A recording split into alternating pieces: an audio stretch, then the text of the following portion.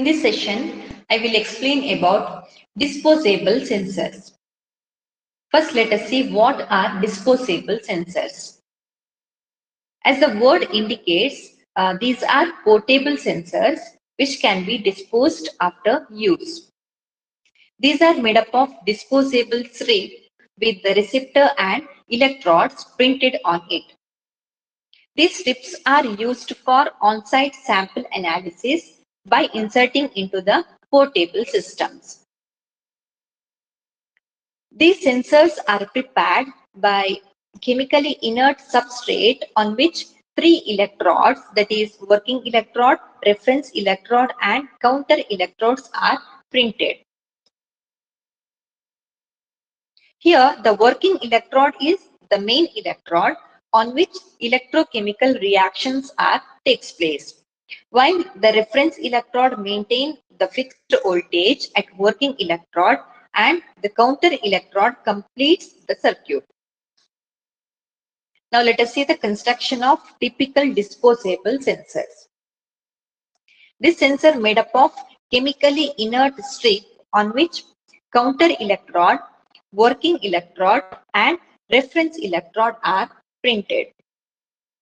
The upper portion is sealed with the insulating material. The strip is connected to electrical connector and immersed in the analyte solution for the measurement. Here, the strip can be made up of plastic or ceramic. The electrodes which are printing may be made up of different inks of carbon, gold, silver, platinum or copper based on the applicability. Now let us see what are the advantages of using disposable sensors. Mainly these sensors are biodegradable and sustainable. These will provide a digitized chemical or biological information in a short time. Moreover, these sensors are cheaper than classical sensors and do not require calibration or maintenance. Further, there is a less risk of cross-contamination whenever it is used for medical or food safety applications.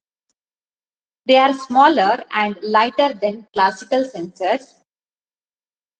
As these sensors provide quick results, it will be easier to make the decision regarding analyte. Usually, this type of sensors are designed to be used once and then to be discarded.